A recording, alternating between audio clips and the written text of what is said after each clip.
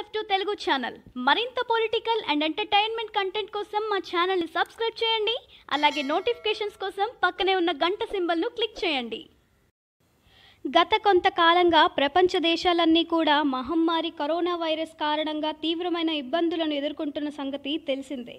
కాగా ఈ మహమ్మారి వలన ఇప్పటికే ప్రపంచవ్యాప్తంగా 1,00,000 మందికి పైగా ప్రాణాలను కోల్పోగా దాదాపుగా కొన్ని లక్షల మందిలో ఈ మహమ్మారి కరోనా వైరస్ లక్షణాలు సజీవంగానే ఉన్నాయని అధికారులు వెల్లడిస్తున్నారు.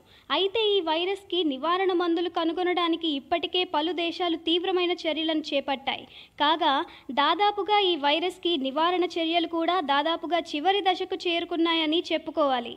కాగా అమెరికా దేశంలో చికాగో యూనివర్సిటీలో కరోనా వైరస్కి సంబంధించిన క్లినికల్ ట్రయల్స్ని నిర్వహిస్తున్నారు. అందులో గిలియడ్ సైన్స్ సంస్థకి సంబంధించిన రెమిడిసివిర్ అనే ఔషధాన్ని 3 సార్లు దాదాపుగా 113 మంది కరోనా బాధితులపై పరీక్షించగా దాదాపుగా వారిలో చాలామంది వైరస్ బారి నుండి కోలుకున్నారని సమాచారం.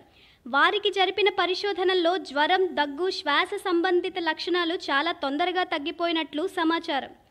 అయితే ఆ బాధితులందరికీ కూడా ఆ లక్షణాలు తగ్గిపోవడం వల్ల వారిని కేవలం వారం రోజుల తరువాత ఆసుపత్రి నుంచి డిశ్చార్జ్ చేశారని సమాచారం. కాగా రెమిడిసివిర్ మందుని ఇదివరకే సార్స్ మరియు COV-2 మీద జరిపిన పరిశోధనల్లో మంచి ఫలితాలు వచ్చినందువలన ఈ డ్రగ్ని COVID-19 మీద ప్రయోగించారు.